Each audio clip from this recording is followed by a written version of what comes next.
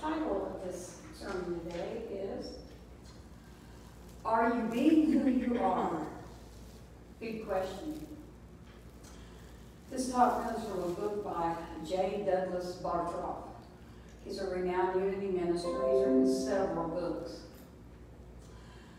This book that this came from is called A Practical Guide to Prosperous Living. We could all use that about now, after being shut in, shut up, shut out. We're tired of it. If you're leading a life of quiet desperation, you may be trying to be something you're not. Reverend Bartol says it's never too late to have the courage to be true to yourself, your inner self, your soulmate, your true one inside. He tells a story about a woman that wanted to spruce up the churchyard. Well, their church had this big, huge tree in the front of it, and just sat there, and she decided she wanted to plant flowers around it. So she decided to use red tulips. They were the best bulbs she could find. She nurtured them and planted them and took care of them. Finally, in the spring, they began to come up. Oh, they started to bloom, and they were beautiful. There was just a sea of red, beautiful tulips around this tree. Oh my, however, strangely enough, there was one big yellow tulip right in the middle of all the red ones, right in the front of the church, of course. Well, this yellow one looked out of place out there in the middle of about 100 tulips. So she worried and worried about it, and she talked to Reverend about it. And they considered taking it out. But then they began to realize that that yellow one was actually here to teach us something. Something we could all learn. It was here making no excuses and no apologies for being what it was. It stood high and proud, lifted its blossoms up to the sunshine. See, this yellow tulip had decided to be the best yellow tulip it knew how to be. That's a great lesson that we can all learn from, even if we're in the sea of a bunch of red tulips. There's nothing in the makeup of this tulip with this very thing. It was not worried. It had no struggle. We should be one thing when it was really something else. It didn't worry about it. It was a tulip, so it was yellow. It was proud. It was sent by God. See, if you try to be something you're not, that can cause a lot of pain. We've all been there one time or another, I'm sure. Well, Reverend Bartroff refers to this as enticement of conformity. I believe that at some time in all our lives, we want to be, to some degree, trying to be something that we're not. As children, we just naturally express ourselves however we want to, even to the embarrassment of most of our parents. And it's great when you're a kid, you don't care. So we do quite well for a while. Then we decide, somewhere along the line, that this great need to be acceptable to our peers. So now, we've reached our young adult years. I must fit in. I really need to fit in to be accepted.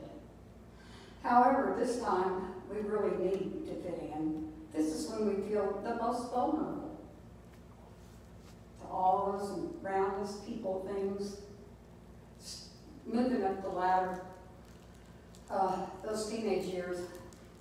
Sad to say, but some of us never quite get out of the teenage years.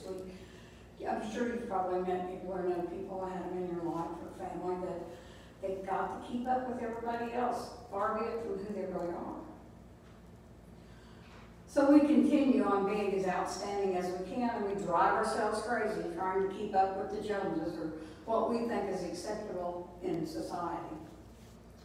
Always putting public opinion ahead of who we are instead of finding out who we really are or how we really feel about ourselves. Henry David Thoreau concluded that the human mass leads lives of quiet desperation.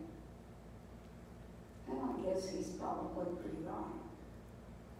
Reverend Bartow tells a story about how he felt he had to play football. You know, you get in there, you gotta do it. Had to play football. So he joined up to play football because he wanted to fit in. Well, as he says, and I quote, that might have worked except for the fact that I was a gangly 120-pound weakling of complete uncoordination who could not even run and dribble a basketball at the same time, let alone remember how to run football plays. So it's pretty hard for him, but he's still trying to fit in. He continued to try and try and try until one day he got knocked plain silly. And that knock on his head woke him up. He decided, was it really worth it to fit in and do all the things you didn't want to do just to fit in? Well, he tried to fit in that mold from grades 7 through 10. So with that, he hung up his shoulder pads and decided to work with being who he was, not who everybody else was, or not having to fit in with the crowd. You see, that's an unnatural mask of personality. Our society doesn't really encourage individualism, if you think about it. Each time we put on that uniform, or he put on his uniform, or whatever, you look at everyone else, and then finally he just threw in the towel and realized that the need to listen to his own heart and be himself was much more pleasant. You see, to be who you are and not giving in to the social ladder, which we all sometimes do.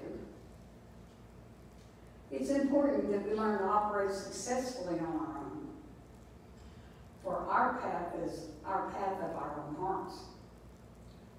We need to learn that the path of dissatisfaction is a signal that we're not living our life to the fullest, using all of our traits, using all of our personality and love of who we are.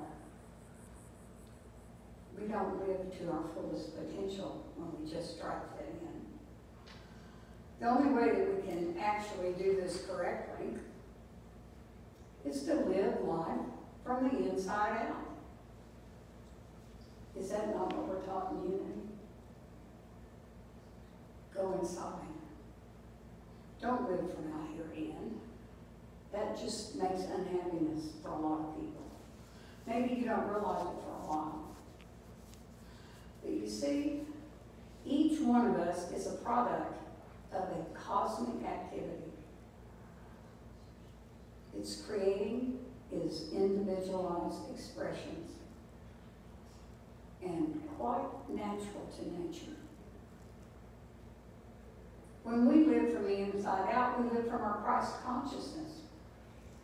We awaken that God within.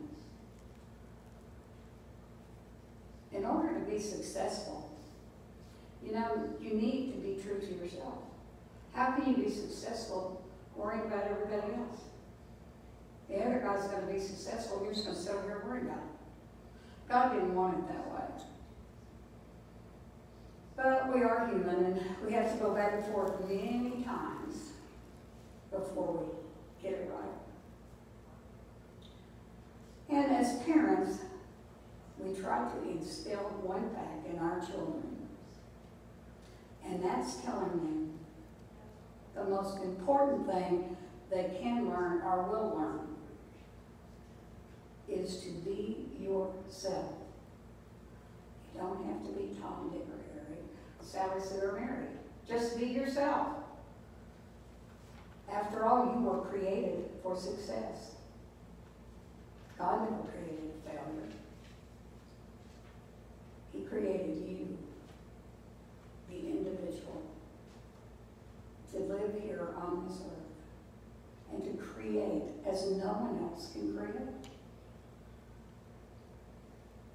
So you tell your kids, if I don't teach you another thing, I want you to be true to yourself.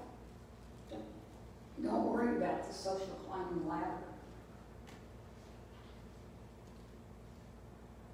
Of course, as we watch them struggle, and you tell them and you think they'll never get this, but maybe. And we tell them over and over again. And how many times do we hear, well, that's okay for you then, but things are different now. It's a lot harder to live out here now than it was when you were little or when you grew up. When actually it's all the same thing, just little different surroundings and settings. But in a way, I guess that is true. Things do change. And you still have to come to the realization that your deepest level of being is your true self. Because God did not design us for failure. He designed each one of us for success.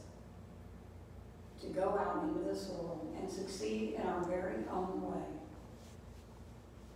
In our very own path. So we have this little flame inside. And that flame is our God self. And it flickers and flickers, and what it wants is to be let out, to glow, to show off to other people. Look who I am. I am of success of God. Let that flame rise. Shine through it. But always remember that we are all God's.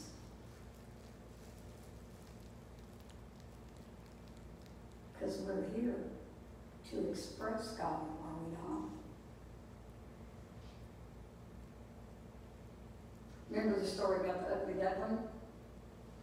That was a little swan. I guess his egg got mixed up, and he grew up in the middle of a bunch of ducks. And the ducks just thought he was horrible. He was so ugly and so different and such an outcast.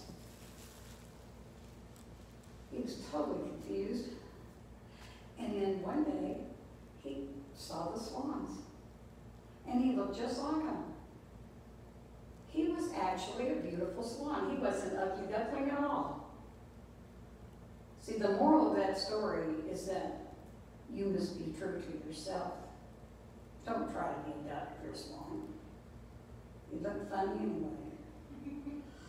The important thing for us to remember is that this transformation that takes place, this inner awakening within each and every one of us, will naturally happen in due course. You may ask yourself why. Well, it's because you're designed for success. Yourself, no one else. You're in divine order. Let that self shine. Shine to everyone you meet. Help each and every one understand they don't have to just fit in. The little girl crying in the corner because she didn't have the right earrings, the right skirt, the right something. Doesn't matter. She has herself. She has God within, like each and every one of us. This is what's important to teach our children. They're designed strictly for success. I'm going to end today with a poem by Deborah Drummond. It's titled Recognition. I want to be noticed for who I am, not who I could be, would be, or even should be, but who I am at my my very core. Pure love and potential. Seeking only to be understood